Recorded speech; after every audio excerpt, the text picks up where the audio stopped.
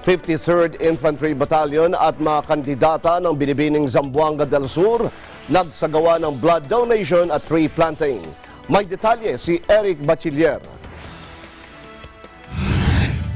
Sa mandato ng Highly Headquarters hanggang sa Major Unit at Batalyon na magsagawa ng bloodletting activity kalinsabay sa idineklara ng Department of Health na National Dengue Epidemic sa bansa, ay natugunan ng mga kasundaluhan natin sa 53rd Infantry Battalion sa pangunguna ni Lieutenant Colonel Marlo Patria sa pakikipagkaisa ng 9 RCDG Unit, ROTC Cadet. Mga troopers ng 53rd IB ay matagumpay na naisagawa ang bloodletting activity upang isa sa mga makatutulong sa mga nangangailangan ng dugo, lalong-lalo na yung lugar na nagdeklara na ng dengue outbreak dahil sa kabuuan ay umabot na ito ng 12,370 na kaso ng dengue sa buong Zamboanga Peninsula sa taong ito. Dumalo rin sa naturang aktibidad ang mga kandidata ng binibining Zamboanga del Sur bilang pagpapakita na rin ng kanilang suporta at paghahanda na rin sa darating na kompetisyon. Matapos ang aktibidad ay sinundan naman ito ng pagsasagawa ng tree planting kung saan ay umabot ito ng 10 hektarya